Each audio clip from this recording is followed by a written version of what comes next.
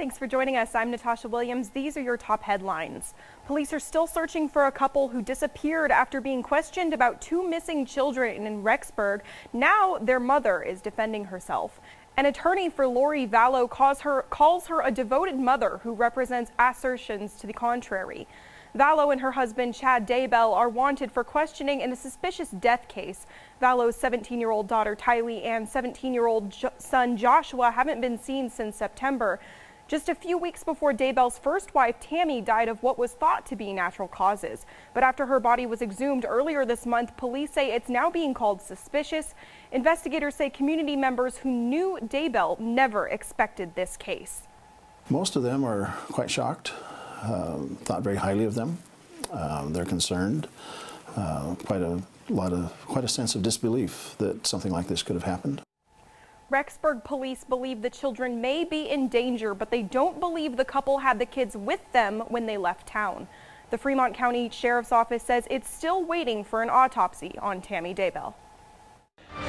Now, Chief Meteorologist Scott Dorval with the On Your Side forecast. Good afternoon, everybody. It's a little chilly outside, but you would expect that, right? The 26th of December, we're getting to that right at the core of the cold air, which comes towards the latter part of December, first part of January, the coldest time of the season.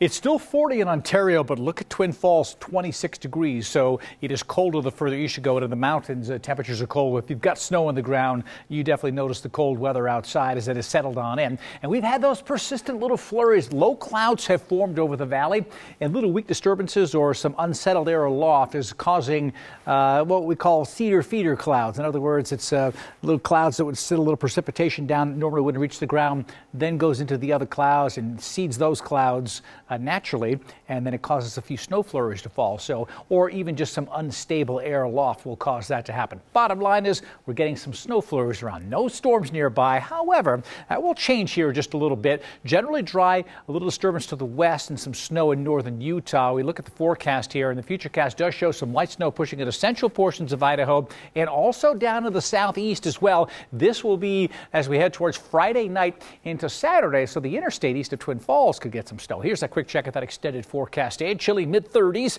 generally dry with a few flurries. Friday, possibly Saturday, light snow possible Sunday, and then as we head towards the beginning of next week, maybe on Wednesday and Thursday, some more rain and snow moving back on in. I'll keep you updated on the chances for the snow coming up. We'll have another update right here coming up shortly.